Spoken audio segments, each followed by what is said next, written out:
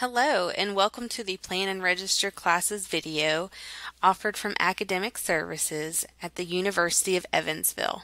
The first thing you would like to do is go to your self-service at selfservice.evansville.edu and log in with your username and password. The next step is to go to your Student Planning tab under Self-Service, as located in the orange circle here. We will first look at the Go to My Progress tab, where you can find your outcome and major requirement planning.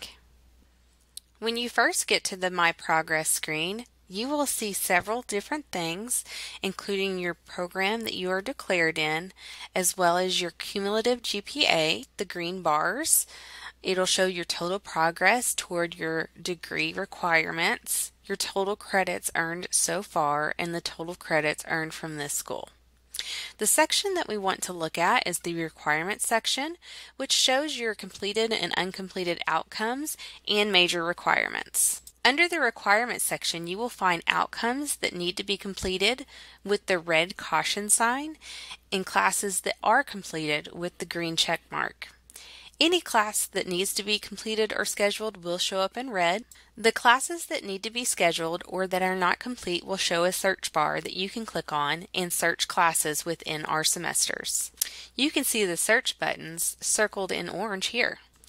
Once you have searched a course or outcome or major requirement, you will want to filter your results by term, location, and you can even search by availability. You'll want to select your current term, your location that you're looking for. So in the instance that you're taking courses at the Evansville campus, you will want to select Evansville campus. And for availability, you can search open sections only. You can see here that we have filtered our results already for the spring 2022 semester, the Evansville campus location, and open and waitlisted sections. To check or view the available sections, you will want to refer to the green arrow and pull the drop-down menu. Once you click the down arrow, you will find all the available sections for that specific course.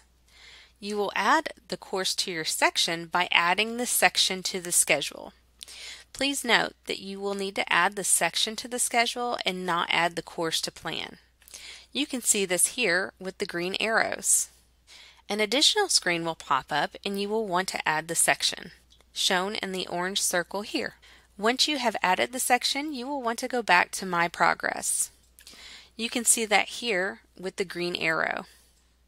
Now you will want to go to Student Planning, shown by the green arrow here. Then you will want to select Plan and Schedule, shown by the green arrow here. Under the Plan Your Degree and Schedule Your Courses page, under the Schedule section, you will find the sections that we just added in the orange circles here. When the classes show up in yellow, they are in a planned status, as you can see in the orange circles. As you can see here, this section has a wait list.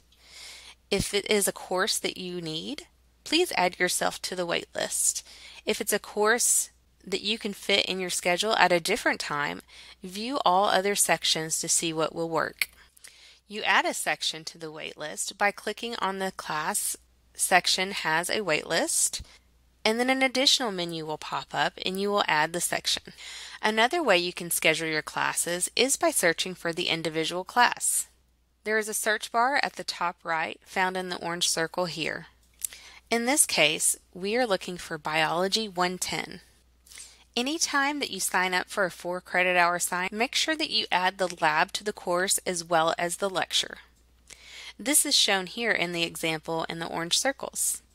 The lab classes will have an L, which stands for lab, by the numeric numbers. In this example, I wanted to show you what it looked like if you had a conflicting class. Conflicting courses will show up on your block schedule in red. You can see that in the orange circle here. In this case, you will want to view other sections of the courses that you need to see if you can find courses that don't conflict. To remove a conflicting class, just hit the X on the schedule and it will disappear. This is shown in the green arrow here.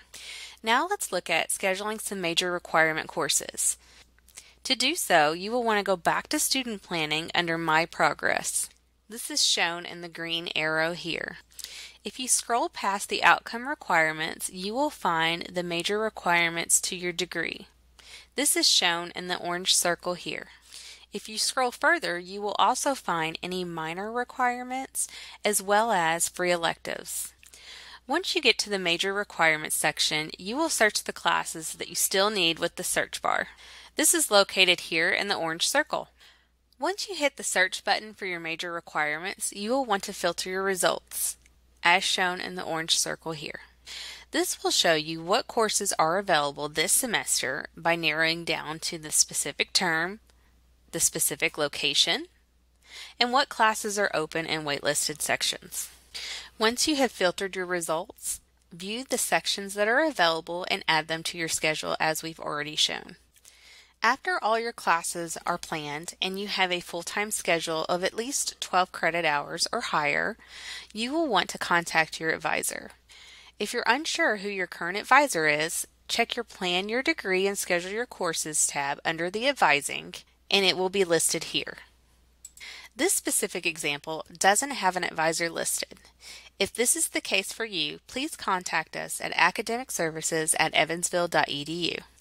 If you did have an advisor, it would have their name and their contact information. You can choose to email your advisor in your email or compose a note here. Once your advisor has approved all your courses, you are ready to register on the day that you're able to register. You will want to go to your Plan Your Degree and Schedule Your Courses page and hit the Register Now button at your designated time. You can see the Register Now button here in orange. There is an add drop period for you when you are registering and scheduling classes. To drop a course, you will see in the green arrow here. Your courses are registered once they all show in green or show enrolled. If you look right below the Register Now button, you will see the planned, enrolled, and waitlisted.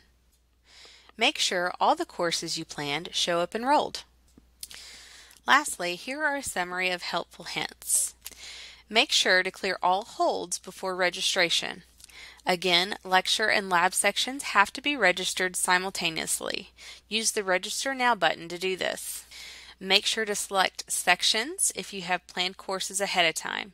You can't register for courses, only for sections. Use the filters for location term when searching for classes. After your advisor approves your schedule, don't forget to click the Register Now button during your registration period. Your advisor needs to approve all your classes to be able to register. A closed class is a section that is no longer available unless you have instructor consent. If you come across a waitlisted class, make sure to waitlist yourself and also register for alternative classes. And again, after registering for classes, make sure all your classes are in green. Check the summary line at the top of your course plan to see how many classes you have planned, enrolled, and waitlisted. For any additional questions or concerns, please contact Academic Services at evansville.edu.